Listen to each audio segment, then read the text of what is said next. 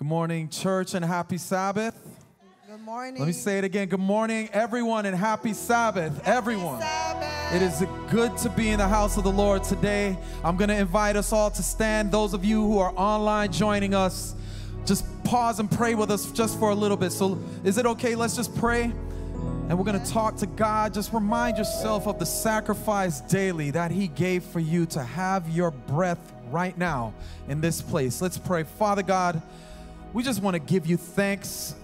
It's not even enough, Father. We can't say thank you enough for how much you've given up just so that we can be here in this space and even have the nerve sometimes to complain about the lives we have, Father. We thank you so much, though, for everything you've given to us, starting with just waking us up to see this beautiful day. And God, we pray right now that in the space we're in, we'll remember the sacrifice for us on the cross, because it was our sin, our iniquities, our transgressions that you bore, and it was all of humankind, Father. So I can't imagine what that must have felt like, and even being separated from Jesus, Father, for just a few moments must have been painful, but you did it all for us, and your son Jesus loved us so much that none of us would perish. So Lord, we thank you so much. Help us in this moment to give all the praise, glory, and honor to you, because you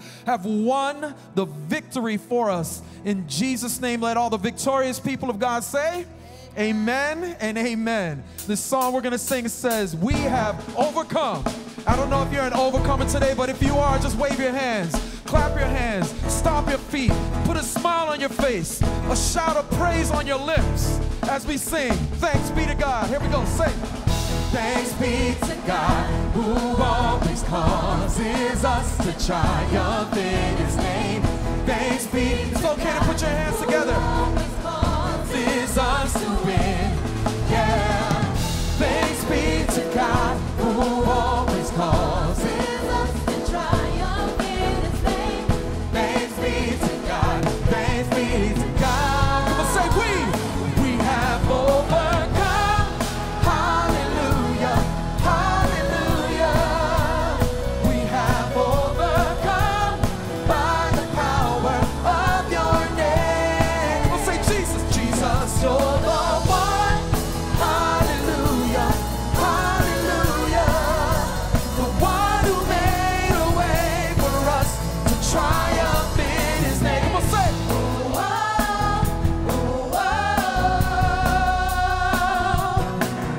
oh, oh, oh.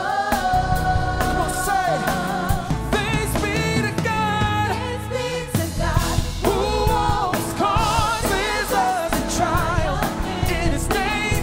Thanks be to God, who always causes. Come on, sing it out loud. Yeah, yeah. Thanks be to God, who always causes us to triumph in His name. Thanks be to God. Thanks be to God. We have overcome. Hallelujah, hallelujah. We have overcome by the power of your name. Say Jesus. Jesus, you're the one. You're the one. Hallelujah, hallelujah. The one who made a way for us to triumph in His name. Oh, oh, oh, oh. He made a way for us to triumph in His name, oh God. Oh, oh. If you got the victory, let me hear you shout it out. Come on, say, praise God, for whom all blessings flow, because He's giving you the victory today. I don't know if it's over health. I don't know if it's over finances. All I know is we got the victory. We got the victory, and everything will be all right, all right. We got the victory, and everything will be all right. Come on, we got the victory. Come on, over health. All right. Say we got the victory. Come on, over your marriage, over your family. 'Cause we got the victory.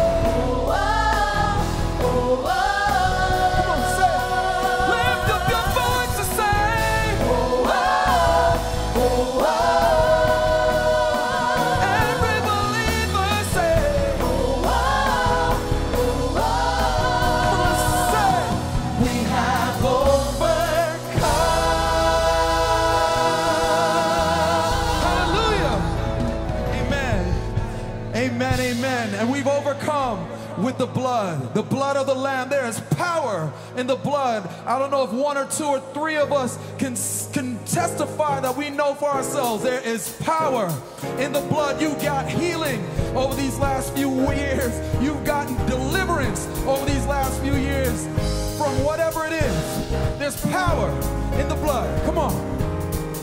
It's okay to put your hands together. Sing it with us. Say, would you be free from the burden of sin? There's power in the blood, power in the blood. Would you or evil?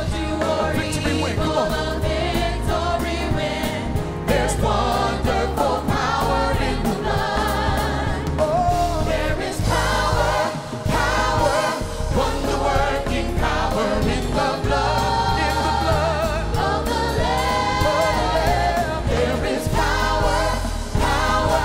Wonder-working power in the precious blood of the Lamb. Come on, second verse, say, would you be free? Would you be from your free passion and from pride? your passion and pride? Oh, there's power in the blood, power in the blood.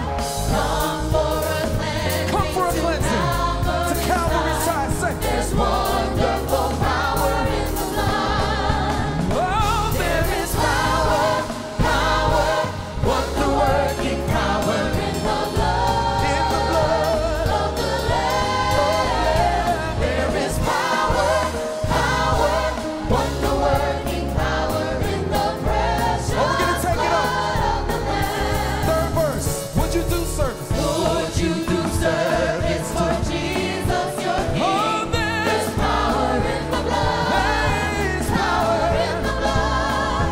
Would you live daily His praises to His sing? praises to There's sing. wonderful power Oh, in the there's wonderful blood. power. Say, There is power, power, wonder-working power in the blood, in the blood of the Lamb. There is power, power, wonder-working power in the precious blood. We're gonna sing that again. No music, no music. Say, There is power, power, wonder-working power in the blood, in the blood.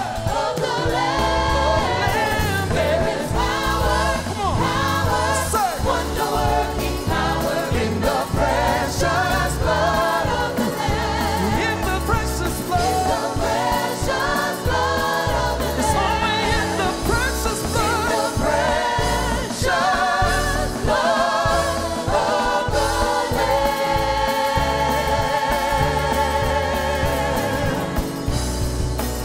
Hallelujah. Amen. Amen. There's power in that blood, and that blood will never lose its power. That blood saw what you did in your past, and it still was shed for you. That blood sees what you're going to do in the future, and it was still shed for you. So we're going to sing about that blood that will never, ever lose its power. Regardless of how dirty we are, that blood will still cover us.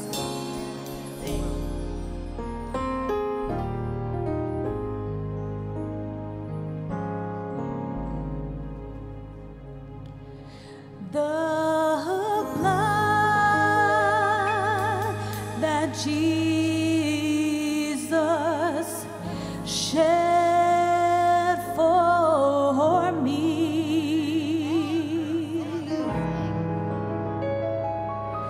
way back on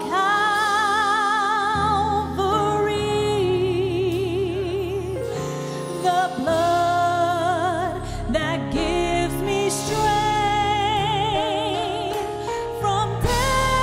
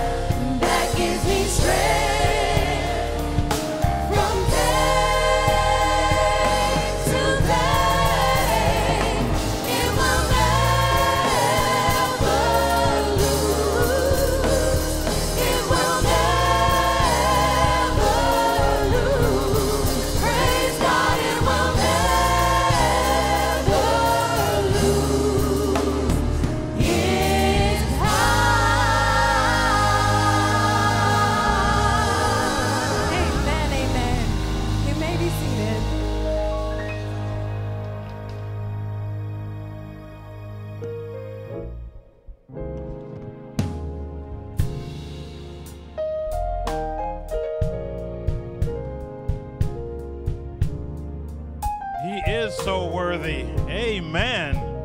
And happy Sabbath, church. Oh my goodness. What an awesome view. If you guys could only be up here to see the people in the house of the Lord this morning. It is so good to see you all. Happy Sabbath. Those of you watching online, welcome to this wonderful Sabbath day. It is Crucifixion and Resurrection weekend. It is a high Sabbath. We have baptism today. Some souls will be giving their lives to Christ today, and it's just such an awesome day. Welcome, all of you. My goodness, it's so good to see you guys. I'm sure if you had no mask on, I would be able to see all the smiling faces, but I can see it in the eyes. I can see it in the eyes. You know, I don't even think I need to make this announcement because this sanctuary is full already today for second service.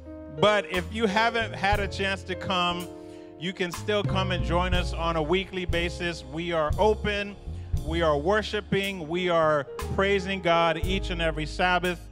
If you guys will see that we have removed those signs off of the pews. We're still wearing masks, but we're doing our best to social distance, but we are ready to worship and praise the Lord week after week. Thank you guys for being here.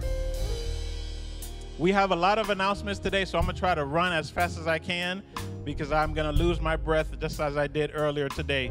So let's get these announcements going. All right, we can go past that. Paradigm shift. If this is not your first Sabbath, you know what we're doing in 2022. But if it is your first Sabbath, we want everybody, every single person, you're watching online or you're coming into the sanctuary week after week, we want to remind you week after week, because this is our focus for 2022. We're shifting the way we do things because we are wanting to love God, love people, and go out and make disciples each and every Sabbath using our discipleship process of connecting and growing, serving and going. And we are doing this Sabbath after Sabbath with our Bible studies. We're connecting with our prayer lines every morning. We're connecting with our going out and feeding the homeless. We're serving. We're going. So Plantation Church is doing this week after week. We invite you guys to join us in this paradigm shift in 2022. One of the Bible studies, the few Bible studies that take place on Sabbath afternoon, is with Brother Elder Alex at 3:50 p.m. You can join this via Zoom. This is one of 2 or 3 that takes place every Sabbath afternoon. So if you are interested in a Bible study, log on to this. The Zoom information is there. And I'm going to tell you another place where you can find this information as we go through these announcements. The Bible en masse.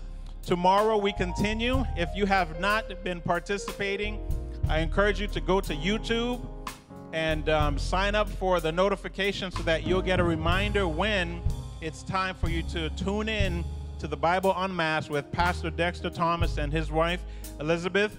Tomorrow they are interviewing the Richardsons, and they will be going through the book of Solomon during their Bible study time. So we encourage you guys to join in that tomorrow evening at 7:30. The youth ministry is doing a clothing drive. We encourage you guys to bring in your clothes. There's a box in the lobby that was put there today for you to be able to drop off your gently used clothes or maybe your brand new clothes. I said earlier, I don't know about some of you guys, but it's been 2 years. Some people have bought clothes and they haven't been able to fit in it because we've had that COVID expansion. I know I did. Those of you who know me, you know I did. So I've had to give away some things. So if you fall under that, we encourage you to please bring in those clothes, drop them in that box in the lobby, and it will go to benefit someone who truly needs it. So this drive is happening this week up until the 30th of this month. But today, the children's ministry, youth ministry, as they do on a regular basis, I believe twice a month, they're going out to downtown Fort Lauderdale to feed and clothe the homeless. So if you want to participate in that, please join them at 2 p.m. The address is there, downtown Fort Lauderdale, next to the library and next to the McDonald's, near the train or the bus station on the left, and you can participate with them. Next week, the women's ministry is having a chat and chew. Throughout COVID, they've had several of these. If you're looking for connection, we encourage you to join the women's ministry for this chat and chew at 2 p.m. next week. It's via Zoom. Yes? No, it's at Seminole Park. I'm sorry. It's at Seminole Park next week. So for more information, call the numbers on there. They'll tell you whether you need to bring your own food. Bring your own food, Deborah, or no? Oh, look at that. They're providing food too. So just come and chat and chew with the ladies at Plantation next week, Sabbath. Also, the men's ministry next Saturday evening will be having a night of bowling. We always have fun when we go bowling. So men, bring your sons, bring your grandsons, bring your nephews, bring your cousins, bring your neighbors. Come and have some fun with us. Bowling at 8 p.m.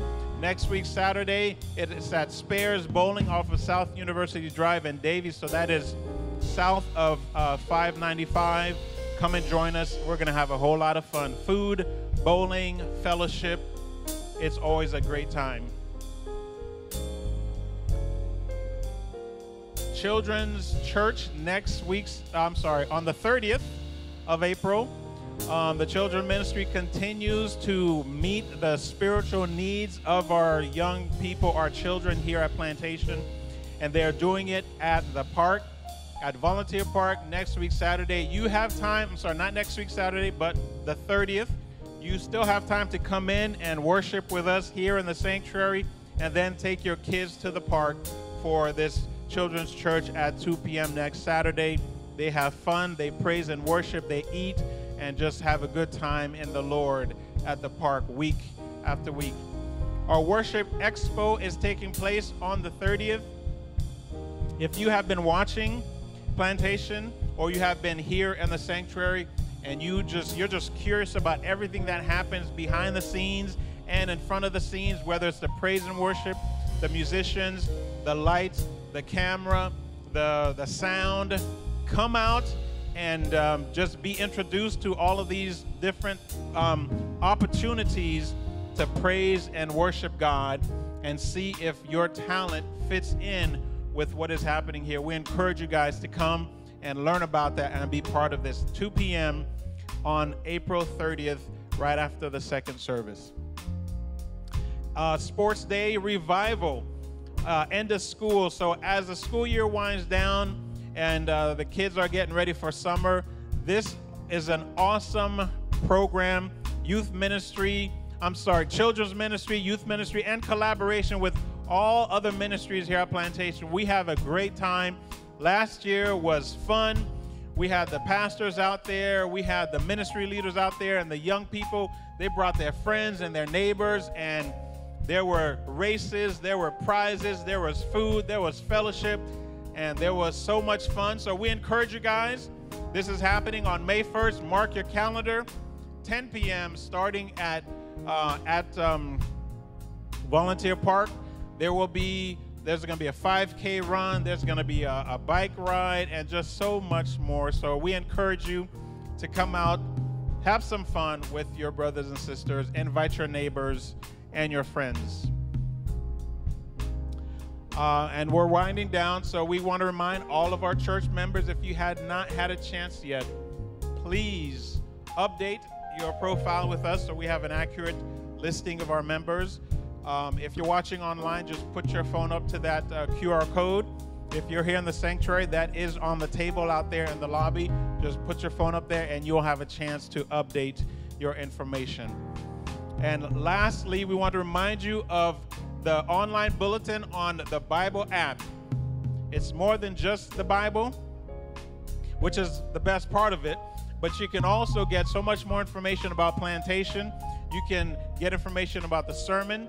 You can write sermon notes from that app.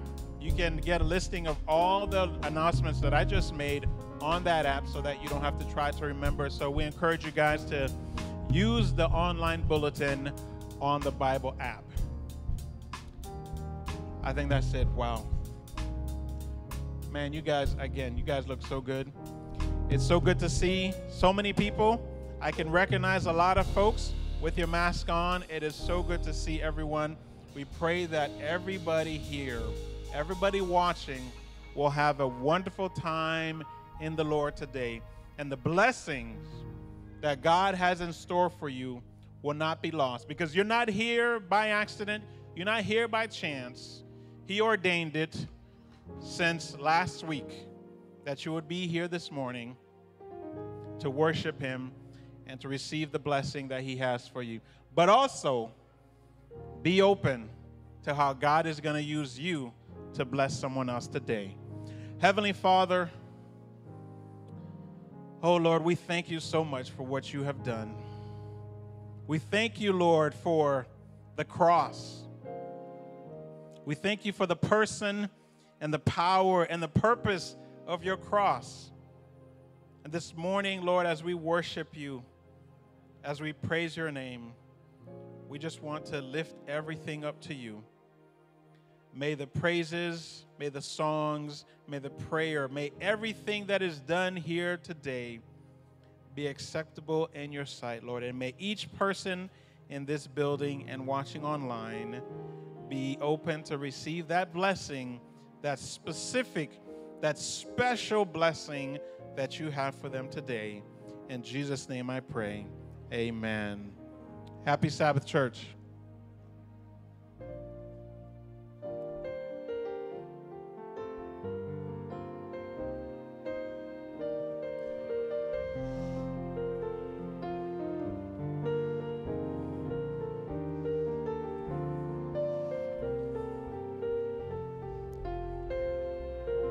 Good morning, everyone. Happy Sabbath, boys and girls. I'm so happy to see here a lot of people today. I'm happy to see some young boys and girls and some older boys and girls. And for the ones watching online, all the boys and girls of all ages, I wish like a very special Happy Sabbath, Shabbat Shalom, Feliz Sábado. The story I bring today is a real one. I just changed the name of the people in the story. And it taught me a couple of very important lessons. That one of them is not to take for granted of what we have, all the gifts that we have. And the power of the word. Words can build up or destroy. I always believe that. And the power of the Word of God is the real power that transforms lives. So there is this woman her name is Maria in the story, and she got pregnant, and she was doing her regular visits to the doctor. At one point, in one of the tests that she had done, the doctor found something wrong with the pregnancy with the baby. And they delivered this news that the baby have a malformation in the body, like he didn't have arms. So, like very tiny arms, something was wrong. So the doctor told her, you have an option, Maria, to terminate your pregnancy, because the baby have a malformation and you have this right.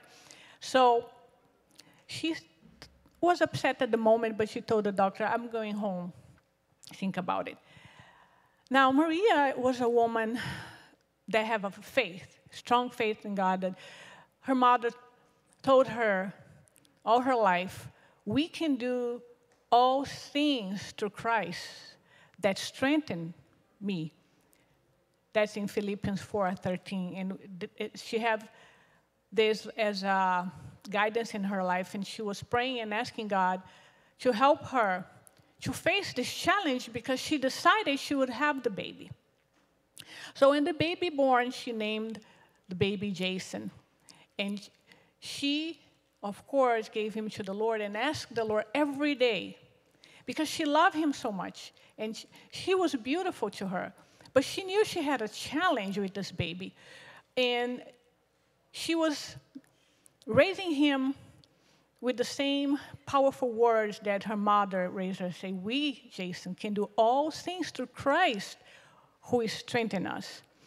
So she realized as he was growing up that he could do a lot of things with his feet. So she kind of gave him some crayons and pencils, and she realized that he could actually even like write and paint.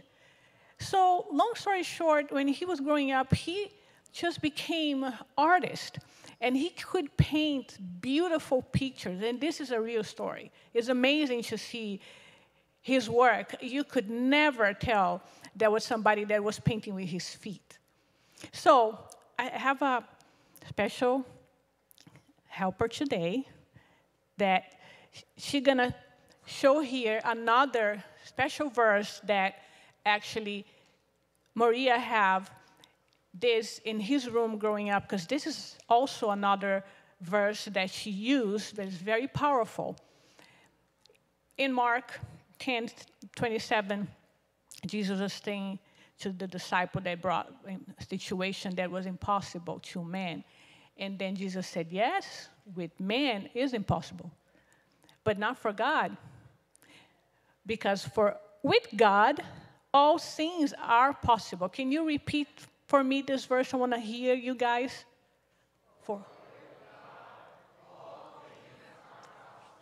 Amen. And I noticed that for with God, if we put here out, without God, is impossible. But with God, all things are possible, including, and the most important impossibility for man that I consider is death, right? So I'm pretty sure somebody here is pretty alive, but we all here and there, we think about death. And death, I mean death. Death and death. And maybe you lost somebody, maybe somebody that's watching me lost somebody that you love, you know, with everything going on. And those moments, truly, because we can only rely on the promise of God, because when Jesus came and paid the price for our death so we can have eternal life, there is now nothing really impossible for us anymore if you believe in that promise. So on the other side of this promise is Jesus Christ, our King. He is the one that fulfills and is our possible in all the impossible. And with him, we have eternal life. And this weekend is a very special weekend for not only the body of Christ, but also from my Jewish friend. One of my Jewish friends sent me the message yesterday. I saw it was beautiful. He was saying that together we're celebrating this weekend the Passover and the death and resurrection of Jesus Christ, which both of them have a beautiful meaning. Passover, that when the people of God came out of Egypt for freedom, and our freedom from death, because through him we have eternal life. So I wish from all my heart that you guys receive that promise and believe, because for God all things are possible with him. Happy Sabbath. Thank you, honey. Thank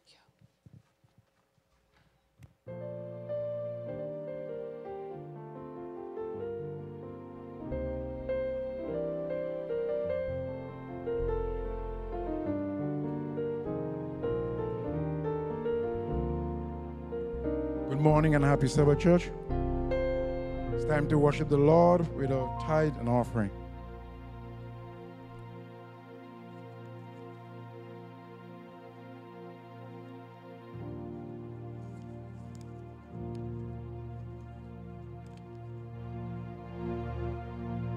In the book of Acts, chapter 20 and verse 35, the Apostle Paul was reminding the early church and us today about the importance of giving. He said, in everything I did, I showed you that by this kind of hard work, we must help the weak, remembering the words of the Lord Jesus Christ himself. It is more blessed to give than to receive.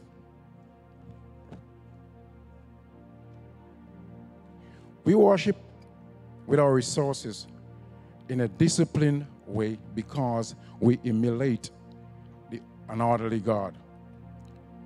One strict feature of God's creation is its well-organized design.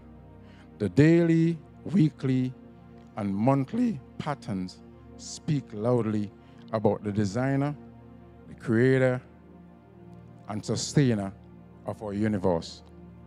As believers, we define ourselves as being His image and God being our model. Therefore, let us be like Him in worship and giving. The different ways of giving is through Zelle, mail, and the Adventist Giving app. Let us pray. Father and God, we're truly thankful for everything that you have done for us. Thank you for your many blessings that you continue to provide for us, and that we can return what's yours and also give a liberal offering. May your tithe and offering today go forth for the finishing of your gospel. This and other mercies we pray with thanksgiving in Jesus' name.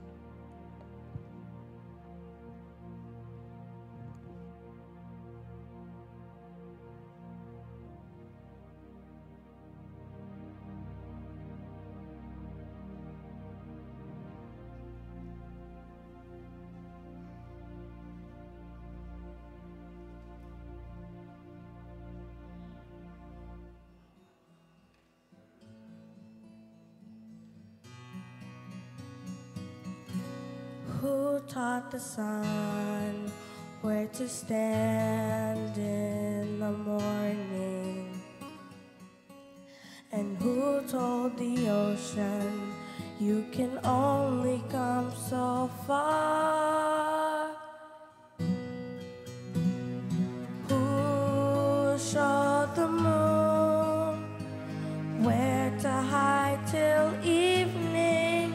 Whose words alone can catch a falling star?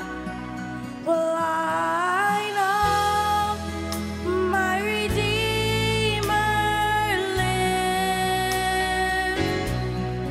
I know my Redeemer lives. All of creation testifies this life within me cries.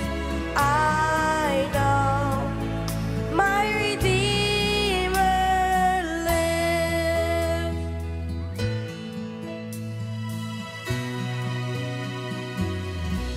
The very same God that spins things in orbit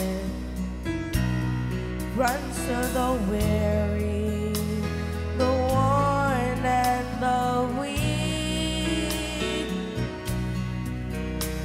The same gentle hand that hold me when I'm broken, they conquer death to bring me victory. And I know my Redeemer lives.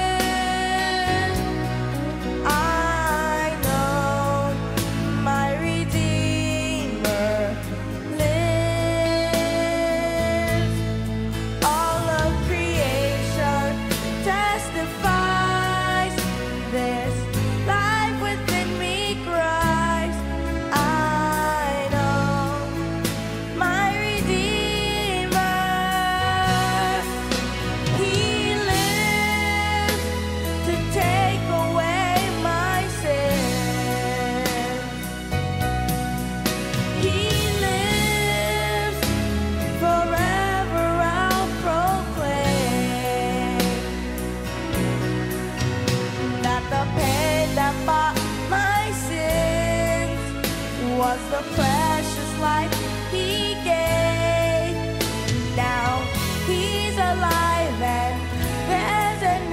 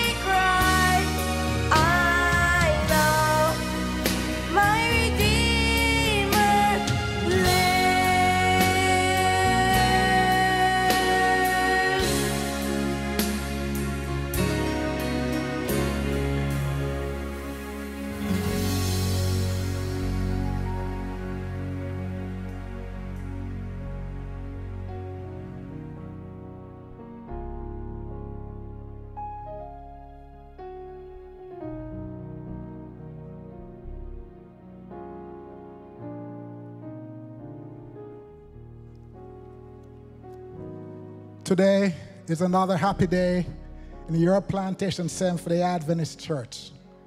Today is the day of new beginnings. In a moment, 7 individuals will be baptized by immersion. They'll have all their sins washed away. They'll receive the Holy Spirit, begin new lives with Christ. Barbara Samuels and Celius Casey, who is all the way in New York, have studied with 5 of the individuals who will be baptized. They are children, our children, from the Sawgrass Adventist School. And I will introduce the 2 adults who are also starting new lives with Christ. Having said that, I want to ask Sister Elder Barbara Samuels to introduce the very first individual to be baptized. Joy is just so much joy.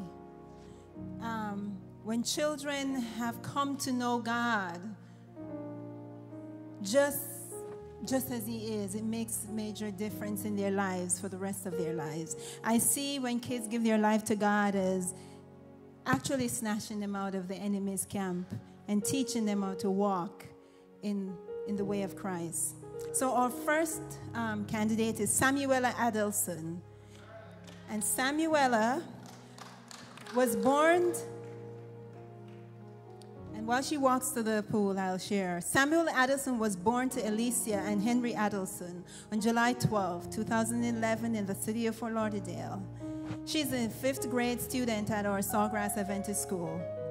Samuela, where she enjoys science as her subject. It is fun, she says, and I enjoy making projects. Samuela would like to be a nurse so that she can help people feel better. As a hobby, she watches different shows on the TV. Her favorite Bible verse is Psalms 119, 105. And she says, it shows me that God's word is a lamp unto my feet, that His word is a lamp unto her feet and a light unto her path. She says, I want to be baptized so I can be saved. So if I die and when I die, I can go to heaven.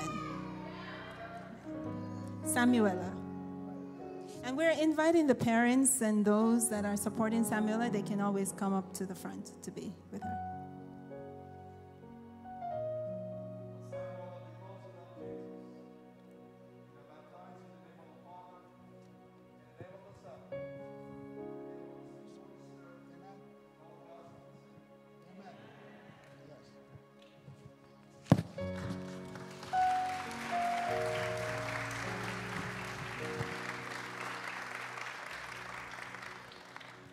And our next candidate is Marley Germain. Marley Germain, and as she walks, she was born to Manuka and Germain on November 10th, 2009 in the city of Fort Lauderdale. At present, she attends Sawgrass Adventist School. She's also in the 5th grade, a student, and her favorite subject is math. Marley would like to be an interior designer when she grows up. She enjoys watching interior designing on TV, and she also likes collecting Lego friends. And her favorite verse of the Bible is John 3:16. And she says that as it talks about how God gave His Son to save her. Recently, Marley was attending a series entitled Falling in Love with Jesus, and it prompted her to be baptized as she wants to be closer to Jesus.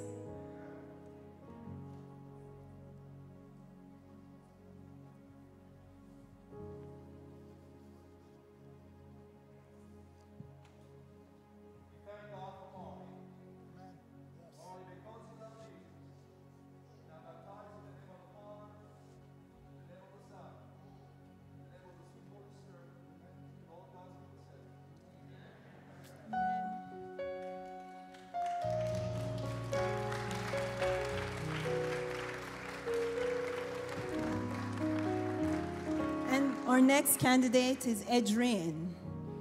And as Edrine walks, Edrine was born to Esther and Edza Joseph on April 12, 2010 in Plantation, Florida. She presently is a 6th grade student at Sawgrass Adventist School. Her favorite subject is art. When she grows up, Edrine would like to be a pediatrician, and she likes taking care of kids for leisure. I like to make cool moves, she says. This is why gymnastics is my hobby. Her favorite Bible text is Psalms 100. Since it is the first Bible passage she memorized, Edwina wants to be baptized because she wants to be closer to God.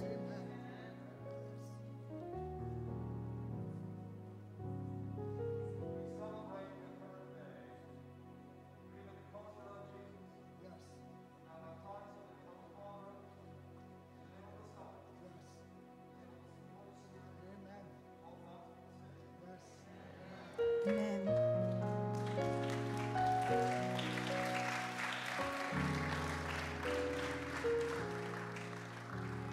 Amen. And our next is her sister, Maya. Maya was born to Esther and Edza Joseph on April 19, 2011, here in Plantation, Florida. Currently, she is in the 5th grade at Sawgrass Adventist School, and her favorite subject is math. She finds it easy, and she says, Maya enjoys talking and would like to be a lawyer in the future. She likes doing hair as a hobby, and Maya's favorite text is Psalms 23. I want to give my life to Christ, she says. That's why I'm getting baptized today.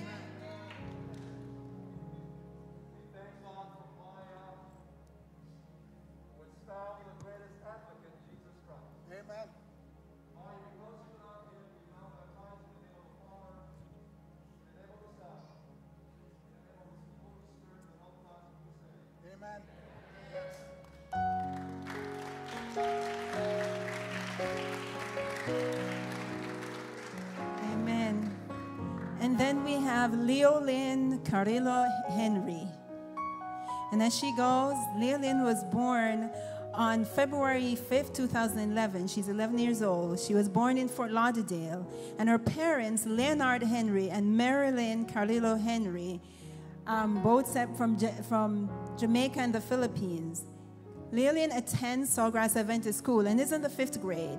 Her favorite subject, she says, is math and reading. Her hobbies include art, piano, and playing the basketball. She says when she grows up, she wants to be a doctor, and she wants to help people heal. But she says not only heal, but experience the joy of God. She says, I want to get baptized because I want to be a new person. Only God can help me start a new life. Her favorite Bible verse is John 3:16. And she says when she thinks how God gave up his only son for her, that makes her want to give her life to him. She loves to sing. When she grows up, she says she wants to sing in the group and serve God in that area. You know, when I asked Leolyn earlier on, I said, what do you want to share? She was telling. She said she wants to share the message that you should put your head towards the light and the shadows will fall behind you. She said, and when she said that, it's profound. She says, keep your heads towards the light. Don't care about the shadows. They will fall behind you. And she says her parents inspires her to want to serve God and to do more. Amen, amen. I just observed how enthusiastic she is. She literally raced into the pool. Leolyn, because you love Jesus. We now baptize you in the name of the Father, in the name of the Son, in the name of the sweet Holy Spirit, let all God's people say, Amen.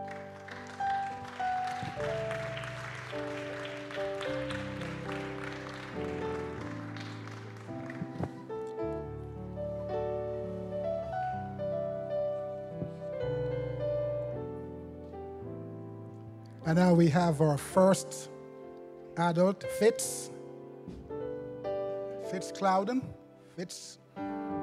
Clouden.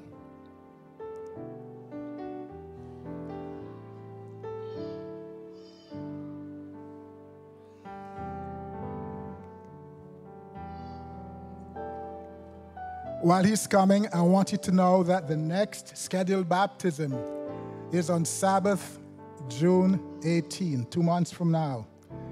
Now is the time, everybody. Now is the time. You are someone that you know wants a covenant relationship with Jesus Christ.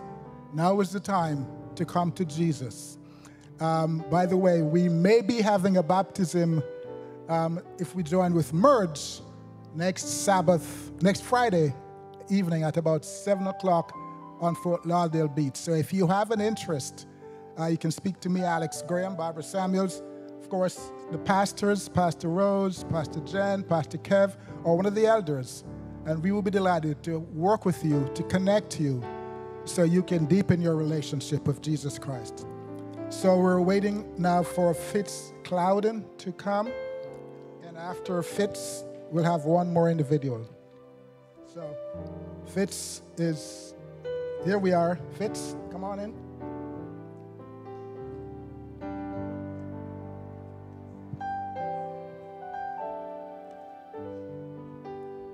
Fitz was born on the southern Caribbean island of St. Vincent in the West Indies. As a small child, Fitz would go to the Anglican church every Sunday with his grandmother. Fitz remembers wearing the red and white when he was an altar boy from the time he was 12 years old until he was 14 years old. Fitz came to America to be with his mother when he was about 18 years old. He visited churches, but he didn't like them, so he stopped going to church. He stayed home and read his Bible whenever he got a chance. But one day, Fitz evaluated the way that things were going in his life. He felt that his life needed to be turned around. And he felt that the only one who could turn his life around for the better is Jesus. So he prayed more to the God who has never failed him and never will. Fitz wants to be baptized now because he's seeking a complete change in his life. He wants to give his life completely to his Lord and Savior, Jesus Christ, and to follow where God leads. As he starts his new life with Christ, Fitz wants to trust God more instead of playing the lottery from time to time. Fitz has been a drummer in the band most of his life. He has a recording studio in his home. He can't wait to discover how God can use his musical talents in his service going forward. Fitz Clouden. We thank God for Fitz. We thank God for his example and his experience. And Fitz, because you love Jesus, we now baptize you in the name of the Father, in the name of the Son, in the name of the sweet Holy Spirit. Let all God's people say, Amen.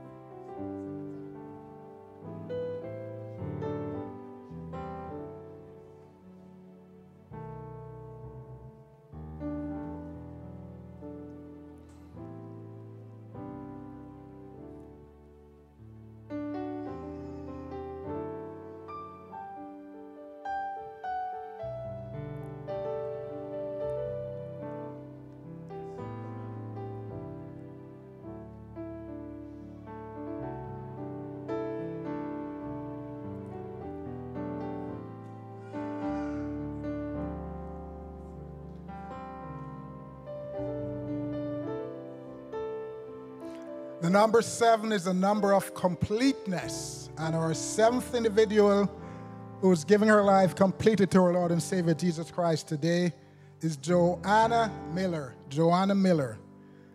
Joanna was born in Kingston, Jamaica, West Indies. Joanna grew up in the church.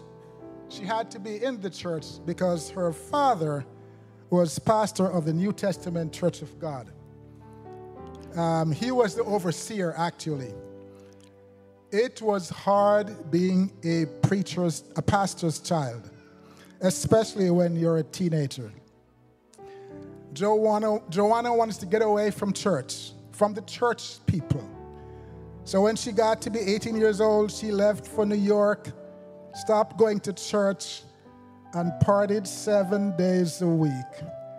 She would have partied 8 days, but there's no 8th day. So, so we stopped at 7. When Joanna got pregnant with her son, things started changing in her. She felt a calling. She didn't want to party anymore. She moved to Florida sometime after her son was born.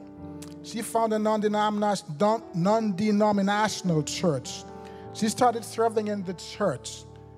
But then the pandemic hit. And when that happened, she stopped going to church. Her relationship with Christ suffered. And that may be happening to a lot of people because of this pandemic.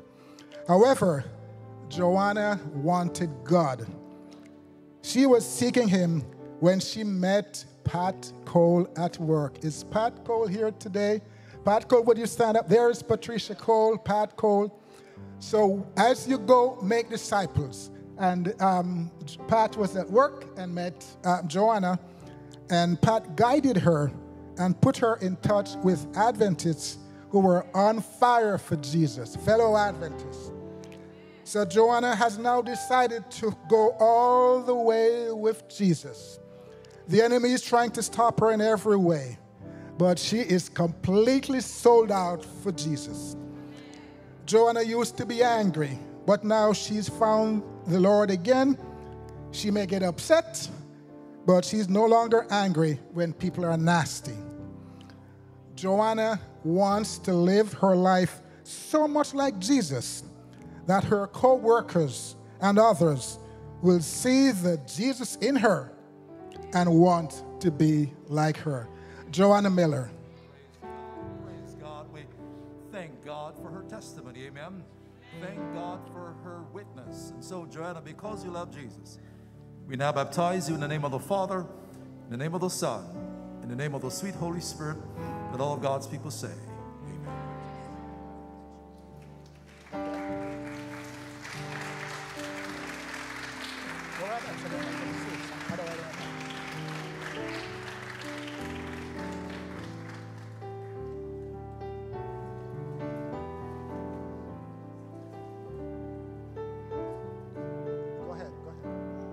I want to just invite anyone and everyone who's listening that we do have a children's baptismal class, and it's virtual for the most part, and we've been going throughout the pandemic.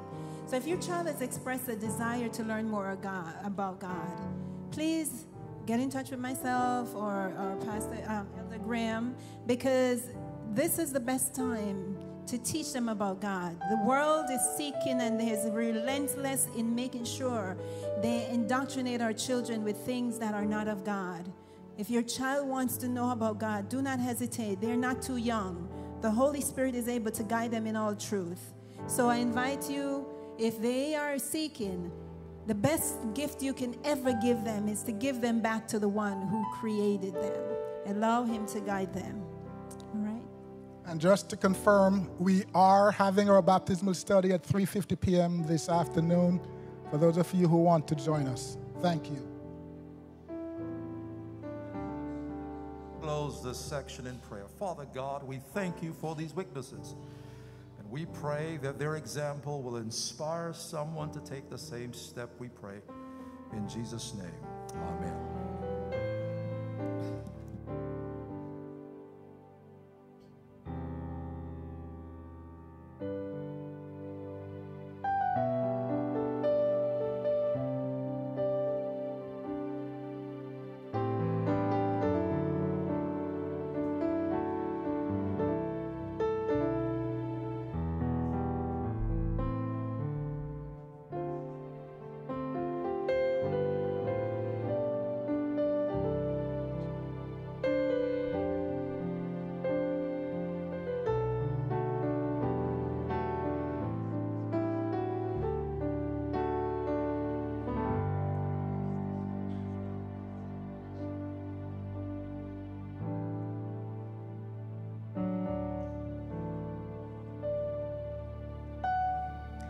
Please stand with us as we continue worshiping this morning, or this afternoon.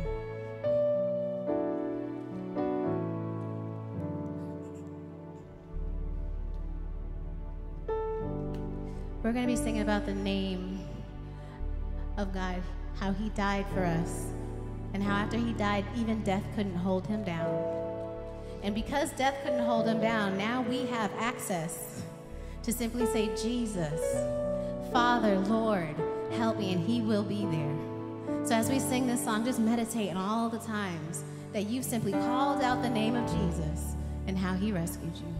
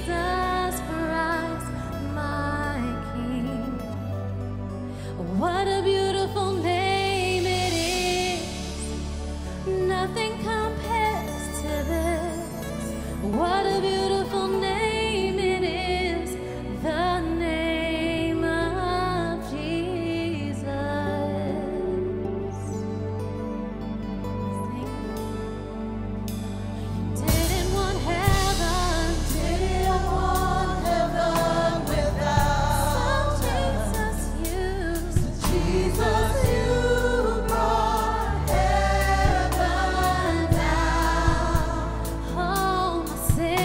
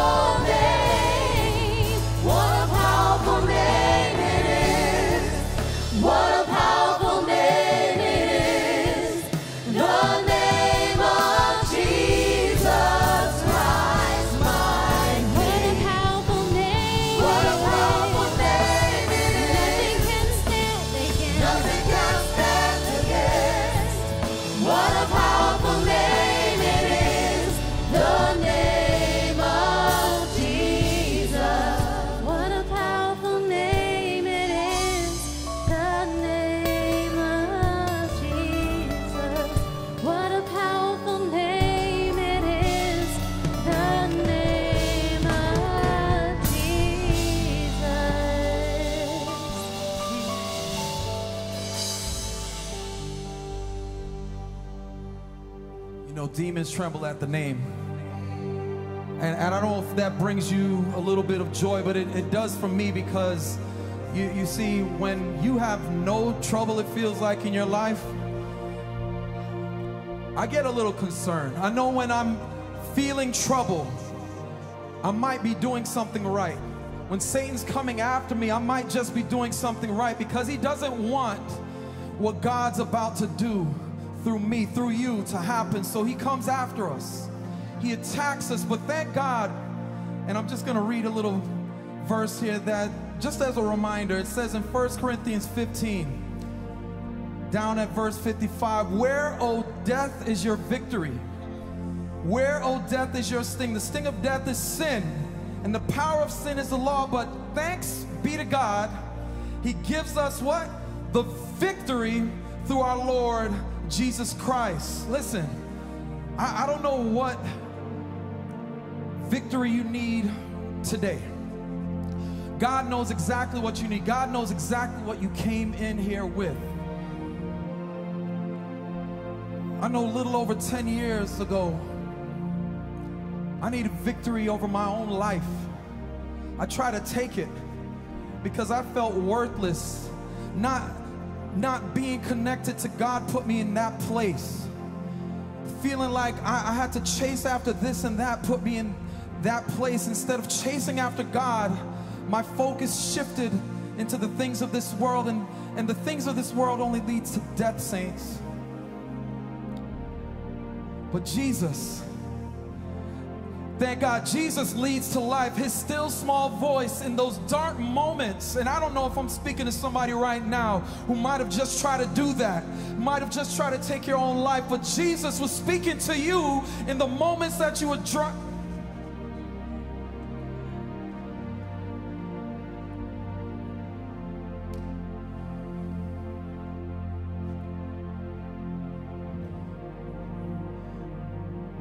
All I know is I have my life to thank him for. If it weren't for him, I wouldn't be here right now. So I'm gonna sing, I'm gonna shout.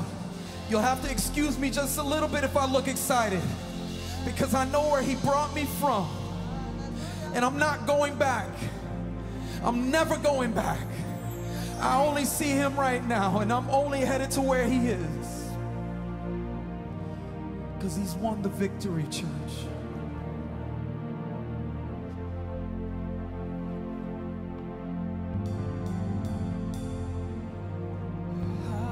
Hallelujah. You have won the victory.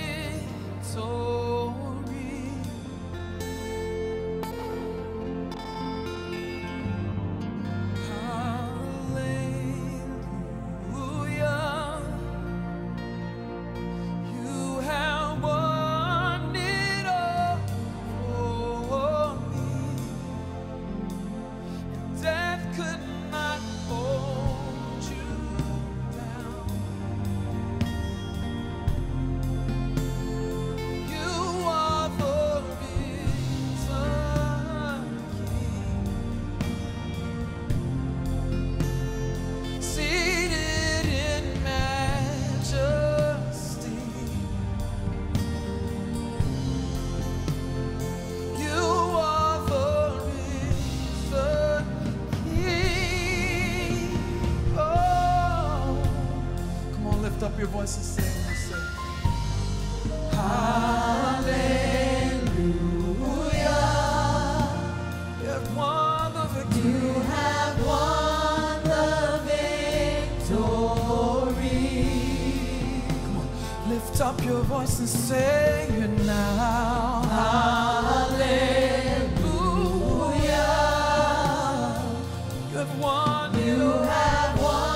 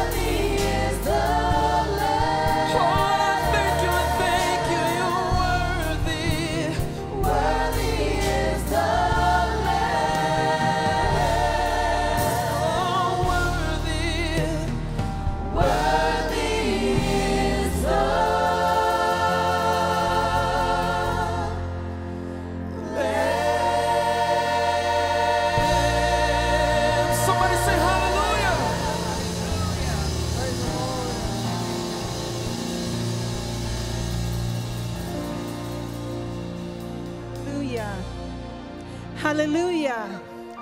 Hallelujah. Hallelujah. Hallelujah is the highest praise we can give our God. Worthy, worthy is the Lamb.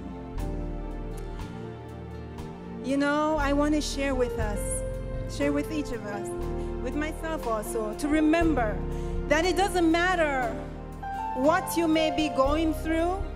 It doesn't matter what voices you may be hearing telling you that there's no way out. Yes, yes. Our God is an awesome God. And you may say you don't understand what I'm going through.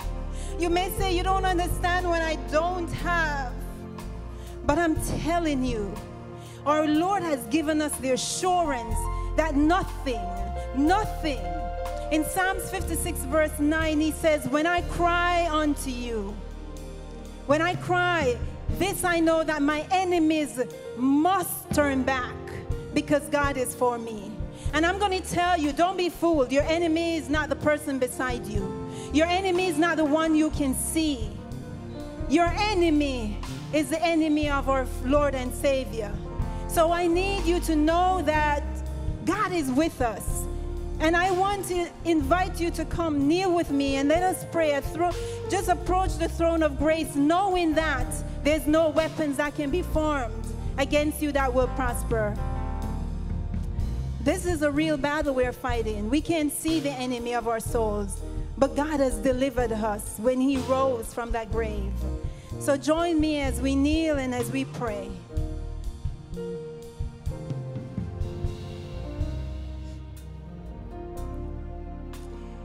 Our Father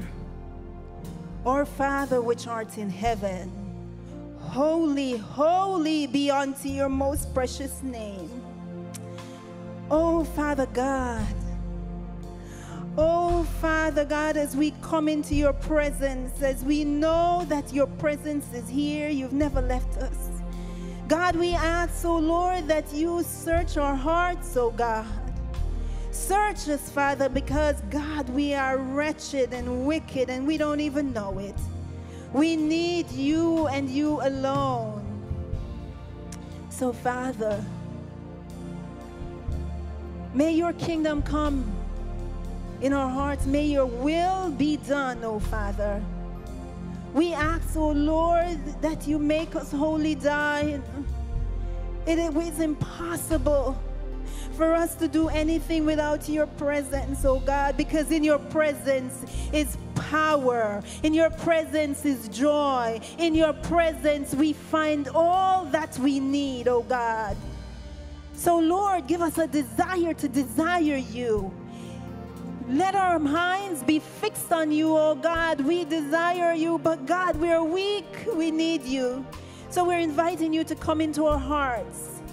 We're inviting you to remove everything that is not of you, oh God. We give you permission. We consent, oh God. As you allow your Holy Spirit to transform us by the renewing of our minds.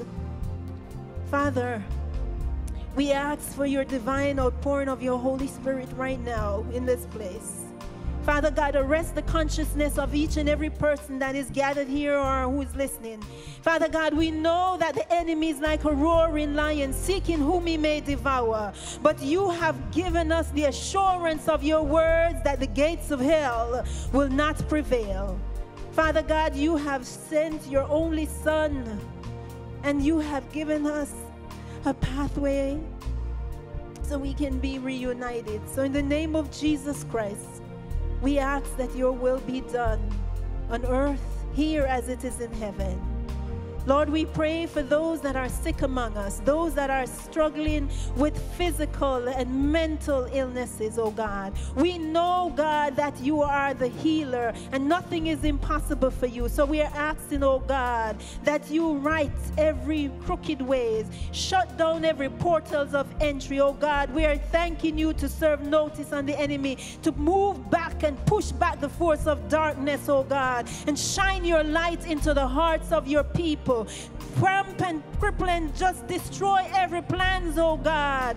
Open the minds, oh Lord. Move the veil of darkness from their eyes, that they will see that they are fearfully and wonderfully made, and that you alone who are able to save. Father God, we ask that you touch the marriages. We ask that you touch our youth, oh God. Father, you said in your words that God will contend with those who contend with us, and you will save our children. And we believe by faith, God, that even when we can't see the outcome, because you said we walk by faith, we know, God, that your word cannot come back void. So we're asking for supernatural, abundant overflow of your presence in the lives of our youth, oh God. Invigorate a right mind, a right spirit. God, let them detest the things that are evil. God, give them a mind to yearn after you, oh God, because we know this is not a battle that we can fight without you. So let your will be done. We pray this afternoon for our pastor, Pastor Rose, as he brings the word. Father God, take the coal from an altar and touch his lips and pour out your Holy Spirit as supernatural abundant upon him. Father God, let every word that he speaks, every thought that he has, directly from your throne of grace. Father God, we ask that you go before him. Touch every crooked ways, oh God. Shut down every portal, God, and let your word find fertile soil in the lives and the hearts of your people, that they will be renewed in their mind and transformed in their lives, because you have come. You said you have anointed him to set the captives free. And so, God, have your way today and let your will be done. We thank you for deliverance. We thank you for healing. We thank you for your son shed blood. We say glory and honor be unto you, and we praise your most matchless name in Jesus Christ. Amen.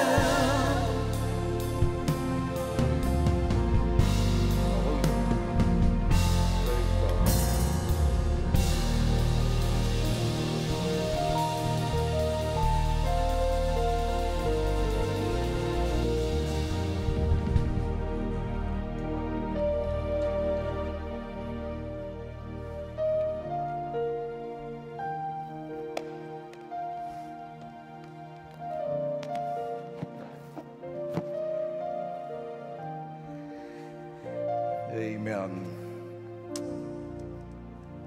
Amen. Thank you, Jesus. Thank you.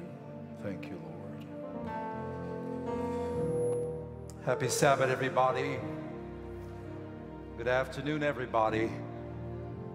Those who are in-house and those joining us online and those who will see this in the near future, we welcome you. And for those who are joining us virtually, you know the drill. Some of you go ahead and like our page. If you've not yet done so, subscribe to our page. Go ahead and share our page with someone else. Go ahead and become a digital disciple, electronic evangelist. We thank God that our God is not confined to a building. Amen. We can connect with Him wherever we are. I was so delighted to be part of the experience today, seeing our young people give their lives to Jesus. I love preaching, but I'm more excited about baptizing. More excited about seeing folks being born again. Pastors Jen and Kevin are ministering other places today, or as I see it, they have abandoned me. Well, just joking, they go with my blessings to share of their time, of their talents, to expand the kingdom. This is the time of year when the Western world, though steep in secularism and postmodernism, turns its attention, albeit for a brief moment, to that hill far away. Once stood that old rugged cross. And although this season called Easter is fraught with elements of paganism, the cross of Calvary still looms large. Renowned Christian writer Ellen G. White, in her seminal book on the life of Christ, Desire of Ages, page 83, wrote, you can put it there, guys. She wrote that it would be well for us to spend a thoughtful hour each day in contemplation of the life of Christ.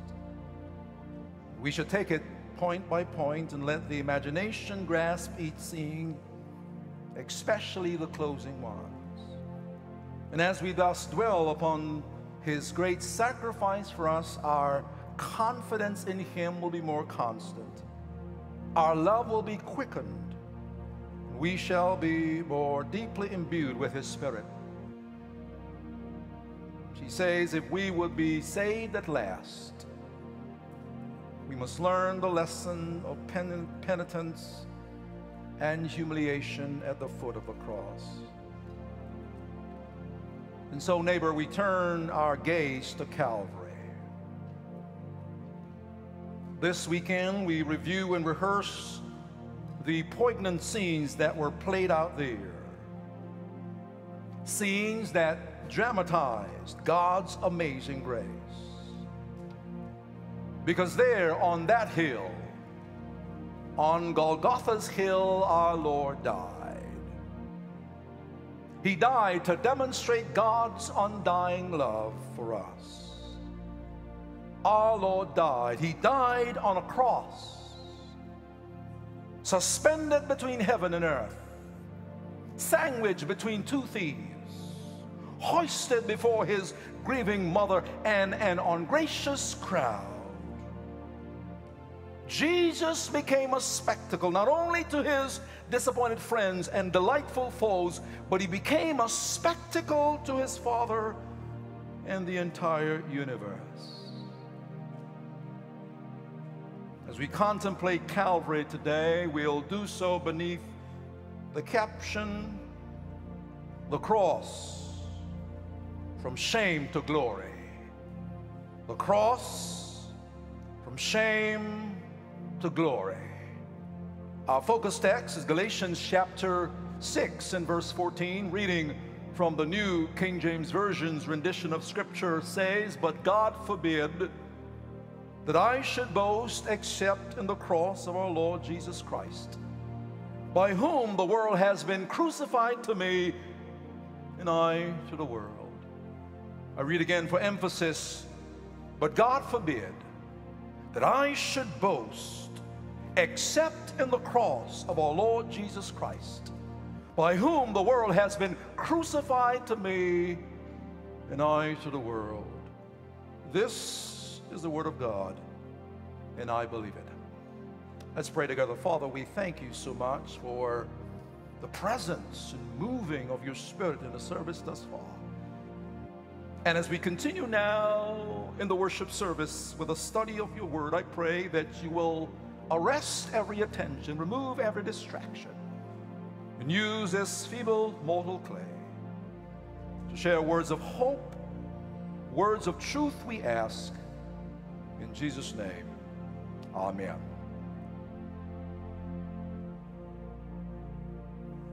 Paul wrote, "But God forbid that I should boast except in the cross of our Lord Jesus Christ, by whom the world has been crucified to me, and I to the world." Now, it is very instructive to note that this verse, verse 14, is part of a larger context in which the apostle seeks to push back against a group that had dogged him during his ministry, a group that had questioned his credibility and raised doubt about his credentials as an apostle. This group had invaded the church at Galatia. They were known as the Judaizers. The Judaizers. This was a group of Jewish believers who were legalistic in their approach to Christianity. A group that taught that some of the Jewish rites and rituals were still required and applicable, especially for Gentile converts to Christianity. They had what I'd like to call a Jesus plus approach to faith. A Jesus plus approach to faith. For them, it was Jesus plus some of the Jewish rites and rituals. And may I submit to you today that there are some Christians who still believe that when it comes to salvation, that is Jesus plus. That is Jesus plus the Sabbath that saves them. That is Jesus plus vegetarianism or veganism that saves them. That is Jesus plus something else. But I want to make it clear, and Paul emphasizes this in Galatians, that it's not Jesus plus, it's Jesus period. Let me say it again. That it's not Jesus plus, it's Jesus period. Listen, neighbor, you can't eat enough vegetarian grillers to go to heaven. You can't moderate your dress to go to heaven. The reality is that all our righteousness is as filthy rags. You and I will be saved in heaven simply because we believed and held on to Jesus. Now, in this particular instance, for the Judaizers, it was Jesus plus circumcision. Jesus plus circumcision. And let us just go back up to verse 12 of our chapter and read on down to verse 15, guys, as this, I believe, will help us to appreciate our focus verse, verse 14. So beginning at verse 12, Paul says, "As many as desire to make a good showing in the flesh, these would compel you to be circumcised, only that they may not suffer persecution for the cross of Christ." In other words, Paul is saying that these folks who are seeking to compel you to engage in this Jewish ritual, they're doing so to make a good showing in the flesh. And by the way, they're doing so that they will not have to deal with the implications of accepting the cross of Christ, because around this time it was still not cool to be a Christian. Hello. But notice, he says, that they desire to make a good showing in the flesh. That is, they are more concerned about the externals. Some folks who believe that the externals are really what matter, and they shy away from the deeper stuff. Anybody can put on a good suit, but it takes a different character to have a good heart beneath that good suit. Amen.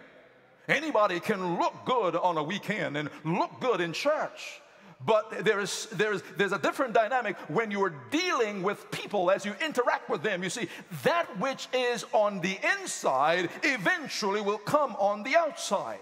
And for the child of God, the emphasis cannot be on the externals. You see, the emphasis must be on the heart connection with Jesus, because if your heart is connected to Jesus, it will impact every aspect of your life. Paul says, look at verse 13, I find it very curious. He says in verse 14, for not even those who are circumcised keep the law, but they desire to have you circumcised, that they may boast in your flesh. These folks who are making this requirement of you, these folks who have set these righteousness standards, the reality is not even they themselves are meeting that standard. There is nothing that's a turn off to me than church folks who have all these requirements that they want to impose on other people, but when you check them out closely, they're not even fulfilling said requirements. Hello? No, not at Plantation. Amen. Amen. They want to do this for a show. They want to boast in your flesh. They want to boast externally. But then our verse, but God forbid, Paul says, that I should boast except in the cross of our Lord Jesus Christ, by whom the world has been crucified to me, and I to the world. Verse 15, for in Christ Jesus neither circumcision nor uncircumcision avails anything, but a what? But a new creation. Paul kept coming back to the cross. While the legalist boasted in circumcision, Paul boasted in a crucified and risen Savior. Paul glorified in the cross. Now, neighbor, don't get it twisted. This does not mean that he glorified in the brutality or the suffering of the cross. And in my humble opinion, one of the disfavors that Mel Gibson did in his Passion of the Christ was to focus on the brutality of the experience as if it was that brutality that brought about our salvation. Paul is not seeking to glorify or glory in the brutality or the suffering of the cross. Paul was not looking at the cross as a piece of wood on which a criminal died. He was not looking at it as an instrument of Roman execution. Rather, he was looking at the cross of Christ and glorying in it. Notice, he was looking at the cross of Christ and glorying in it. Now, let me share with you 3 reasons. How many? How many? Now, let me remind you, if you want my preaching to be short and succinct, you got to respond. If you want my preaching to be long-winded, just nod. Let me show you 3 reasons for Paul to glory in the cross. Number 1, he knew the person of the cross. Number 2, he knew the power of the cross. Number 3, he knew the purpose of the cross. So he knew the person, power, and purpose. Say it with me. Person, power, and purpose. One more time. Person, power, and purpose. Let's look at the person of the cross. When you read the epistle to the church at Galatia, you will observe that over 45 times in this letter, Paul mentions Jesus Christ.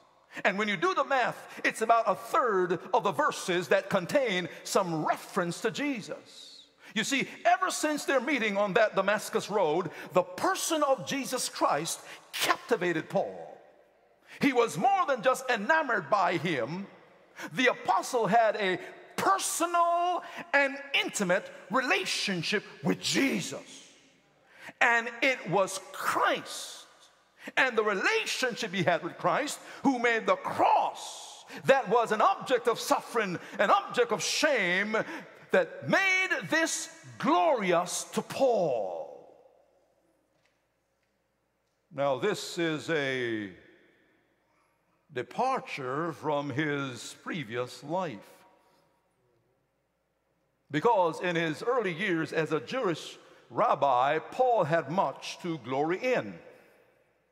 According to Galatians chapter 1, 13 and 14, and Philippians chapter 3, 1 to 10, Paul had a lot of things he could boast about. He could boast about the fact that he was Hebrew of Hebrews, that he was of a certain tribe. He could boast about that he was learned. He was boast about that he was passionate for Judaism and how he went to get the Christians. There were a lot of things that Paul could glory about, but when he met Jesus, he said that all this self-glory turned to mere refuge. That is, he counted it as garbage. For Paul, nothing else was greater than that relationship with Jesus. His only claim to fame was that he knew the person of the cross. What happened that weekend was not just some historical event, but it was personal because he had a relationship with Jesus. You see, the legalists did not glory in the cross of Christ because they did not glory in Christ. Let me say it again. The legalists did not glory in the cross of Christ because they did not glory in Christ. They gloried in Moses. They gloried in themselves. They did not really know the person of the cross.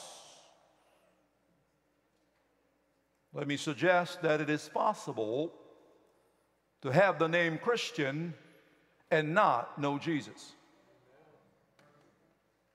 It's possible to go through the rituals. It's possible to know when to stand, when to sit. It's possible to know when the church door opens. It's possible to know how to respond and to get those nice, how you doing, happy Sabbath, isn't God great? Get all the church cliches down, but not know Jesus. Paul says that what happened that fateful weekend was not about some criminal dying on a cross. It was not about some would-be Messiah laying his life down. What happened was personal. What happened was the Son of God himself giving his life for the world. What happened was personal for Paul. He knew the person of the cross. The second reason I submit why Paul gloried in the cross was that he knew the power of the cross. Now, to Saul, hear me out here, to Saul, the learned Jewish rabbi, the teaching of a sacrifice on a Roman cross as fundamental to salvation was utterly preposterous. Was downright ridiculous. The fact that someone dying on a cross, on a Roman cross, could be fundamental to salvation. Now, Paul had no doubt that the Messiah would come, but not that he would come to die, and not that he would die on a cursed Roman cross. This thinking, this approach to faith had no place in Saul's theology. You see, the cross in that day was the ultimate example of weakness and shame. There was no power there. This was no symbol of power.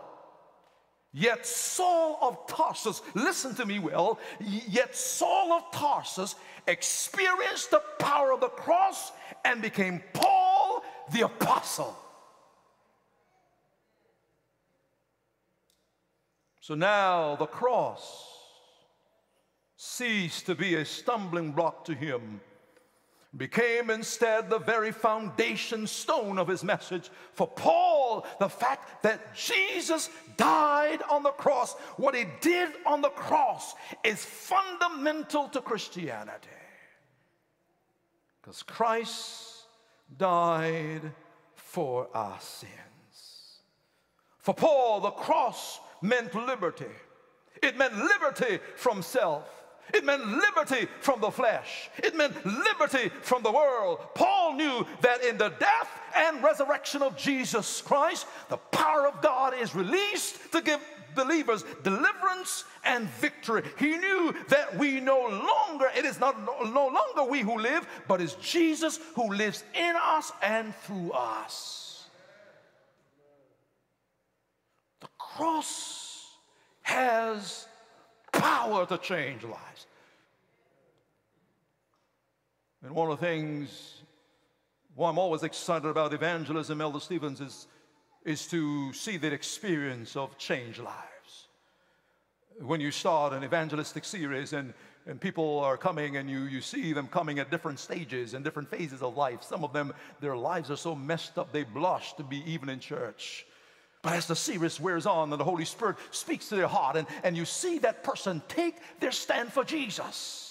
And you see them in the baptismal pool, and folks who know about them and know their past, when they see that man, that woman being transformed, they're amazed. Listen to me, even in 2022, there is still power in the cross of Jesus.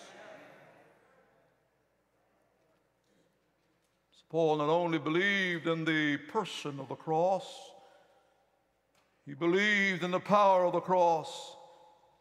He believed as we yield to Jesus, we'll have victory over the world and victory over the flesh.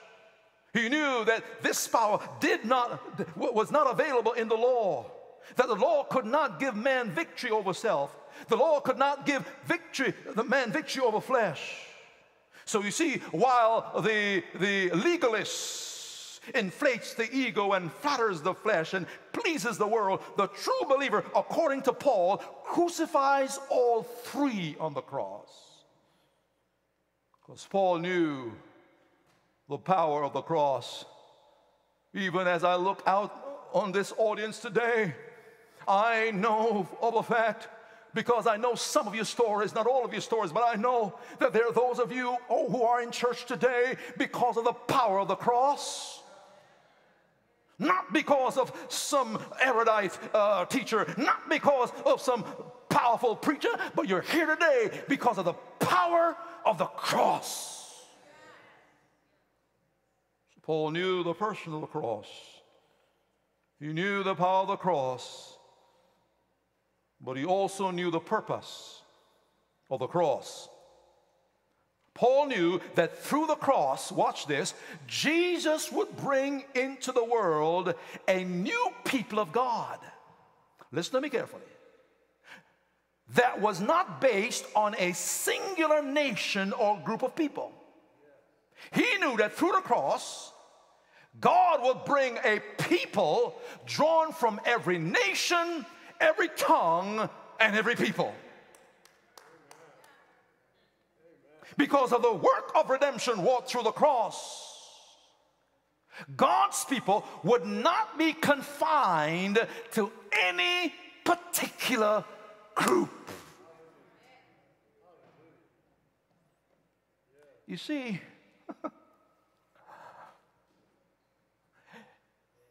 it doesn't matter your ethnicity. It doesn't matter your nationality. It doesn't matter your mother tongue. The cross brings us together. Through the cross, Jesus says, we're all children of God. Through the cross, God now calls both Jews and Gentiles to himself to create this Israel of God. Some of you can recall how Jesus had said to the Jewish leaders in Matthew 21:43, he said to them, listen, fellows, the kingdom of God shall be taken from you and given to a nation, bringing forth the fruits thereof. And Peter identifies this nation as the family of God. Peter describes it this way. 1 Peter 2:9, Peter says, but you are a chosen generation, a royal priesthood, a holy nation. Doesn't matter where you're from. You see, for the child of God, his somebodyness is not based on his bank account. Hello. His somebodyness is not based on his ethnicity. Hello. His somebodyness is not based on his college degrees. For the child of God, his somebodyness is based on the cross. Because of what Jesus did, we are a chosen generation. Because of what Jesus did, we're a royal priesthood. Because of what Jesus did, we are a holy nation. Doesn't matter where you once called home, whether you're from Brazil or from Portugal or you're from Costa Rica or you're from some South Africa or from Jamaica or Barbados or Haiti. Doesn't matter if you're from North Carolina or Kentucky or Wisconsin. Through the cross, become a holy nation of God.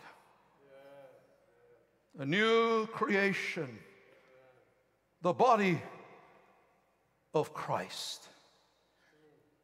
You see, through the cross, the old creation that was headed by Adam and ended in failure, we now have a new creation through the cross headed by Christ, and that is going to succeed.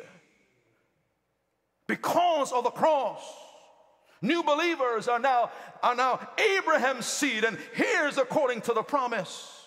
Because of the cross, new believers now experience a circumcision of the heart that's far more effective than physical circumcision. Because of the cross, you and I are brought back into fellowship with God. Where is my as I said in the first service, if the service is prolonged, blame him. He's going to play me down. But as we bring this to a close, the world is reflecting on what happened there in Calvary. It is a historical fact. The debate is not about the fact that it happened historically. That's not the debate. The debate is about whether or not Jesus rose again. That's the debate. It's not whether or not he was crucified on a Roman cross, and that has been authenticated by outside sources outside of Scripture. The debate is, did he come back to life? You know, Alex, that if Jesus did not come back to life, what we're doing is in vain. If Jesus did not come back to life, then our faith, according to Paul, would be futile. But let me remind you and let me announce that no grave could keep his body down. That up from the grave he rose with a mighty triumph are his foes. Let me declare that Jesus lives. And because he lives, I can face tomorrow. Because he lives, all fear is gone. Because I know, yes, I know, he holds the future. And life, even in 2022, is worth the living because Jesus lives. I want to thank God for the cross. How about you? Stand with me to your feet in affirmation. The praise team is going to sing, even as we make also an appeal to those who are watching online and those who will watch in the future. The information is there. You can reach out to us as we want to journey with you and encourage you towards faith. You see, friends, it's not Jesus plus. It's Jesus, period. praise team will sing, I'll come back and we'll close. I just need you to just meditate on how much God thought you were worth it. Just thought you were worth it, worth saving from death itself. That he gave his life on the cross, so it ought to make us celebrate just a little bit. You thought I was worth saving, so you came and changed my life. You thought I was worth keeping. Yeah. So you cleaned me up inside. You thought I was to die for. So you sacrificed your life so I could be free, so I could be whole, so I could tell everyone I know. You thought I was worth saving. Come on, let's all say, so you came and changed my You life. thought You thought I was worth keeping. So you cleaned me up inside. You thought I was to die for. So you sacrificed your life so I could be free, so I could be whole, so I could tell everyone I know. You thought I was worth saving. So you came and changed my life. You thought I was worth keeping. So you cleaned me up inside. You thought I was to die for. So you sacrificed your life so I could be so I could be I could tell everyone. Come on, lift it up. You thought I was worth saving. So you came and changed my thought I life. was worth keeping. So you cleaned me up inside. You thought I was to die for. So you sacrificed your life so I could be free. I could be whole. I could tell everyone, so everyone know.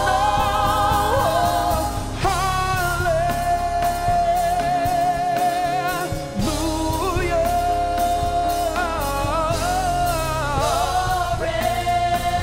To the God who said, changed my life and I will praise you forever, forever, forever, forever, so I can be free, so I could be whole, so I could tell everyone I know. Say it again, say hallelujah.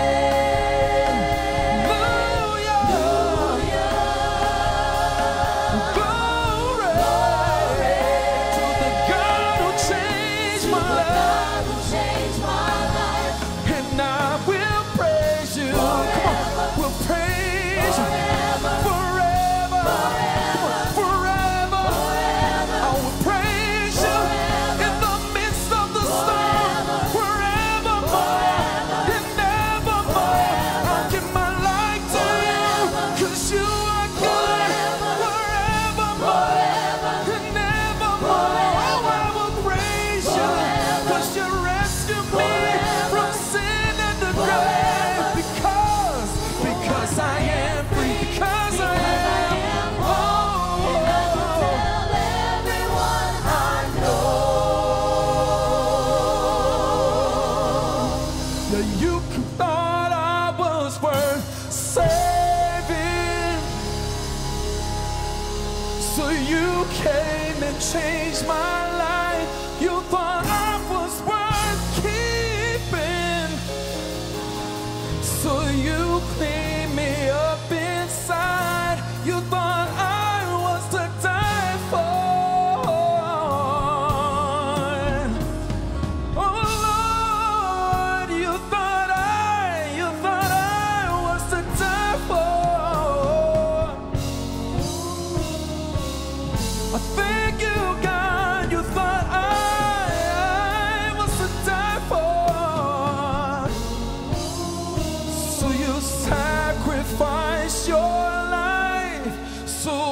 could be free.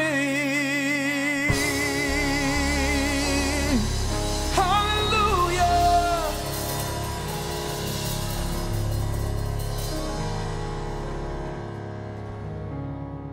People I was to die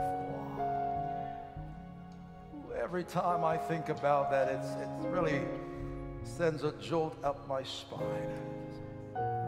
So many of our young people are beset with self-esteem issues, allowing the culture to define their worth.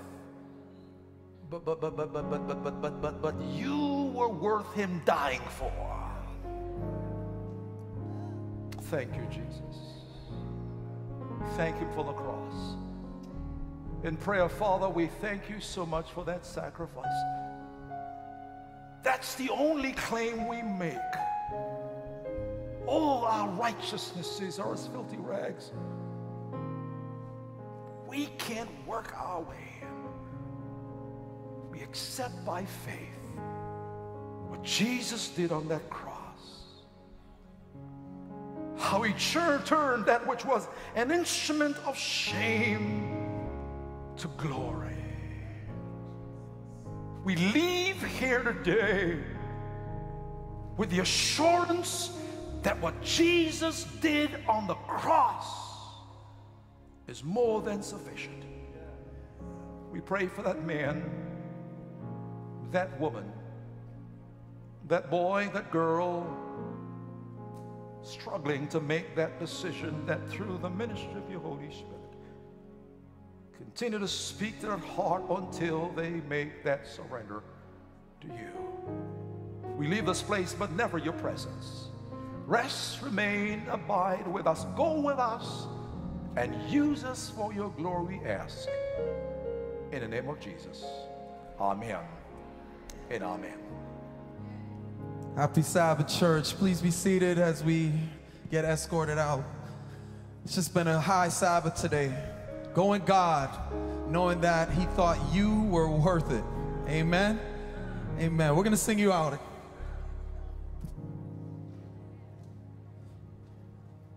Visual team, we're going to go, We Have Overcome.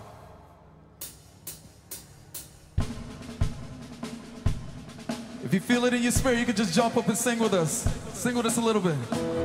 Thanks be to God, who always causes us to triumph in his name. Thanks be to God, who always causes us to win. Yeah. Thanks be to God, who always causes us to triumph in his name. Thanks be to God, thanks be to God. We have overcome.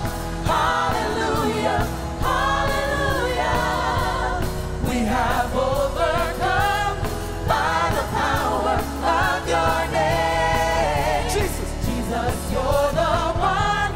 Hallelujah, hallelujah. The one who made a way for us to triumph in his name. Oh, oh, oh, oh.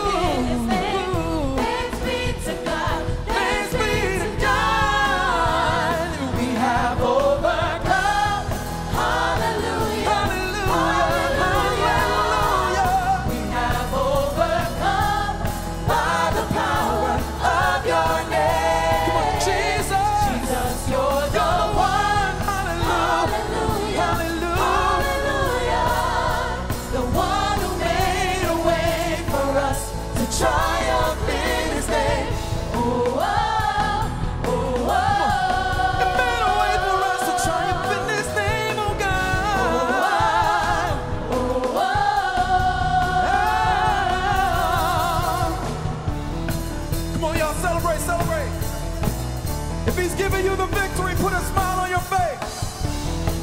Put a pep in your step. You might lead a clap a little harder and just say, we got the victory. We got the victory, and everything will be all right, all right. We got the victory. And that's right, Brother Keith. All right, 'cause we're on the winning We got the side. victory.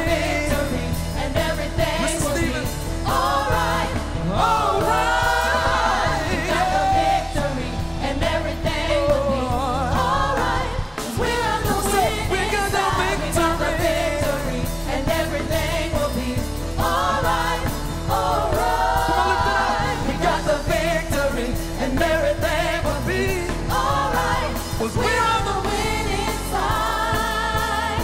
We're on the winning side. We have overcome. Hallelujah. Hallelujah. We have overcome by the power of your name. Come on, if he said you, let's say, Jesus, you're the one. Hallelujah. hallelujah. The one who made a way. You made a way out of no way, Lord. Made a way Thank for you, us. Jesus. The one who made a way for us to triumph in his name. Oh, oh, oh, oh, oh, oh, oh, Lift up your voice, say, oh, oh, oh. every believer, say, We have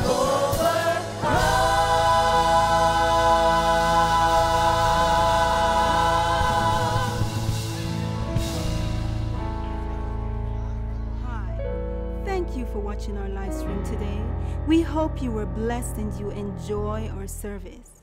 So, until we live stream again, we encourage you to visit PlantationSDA.tv for more uplifting content.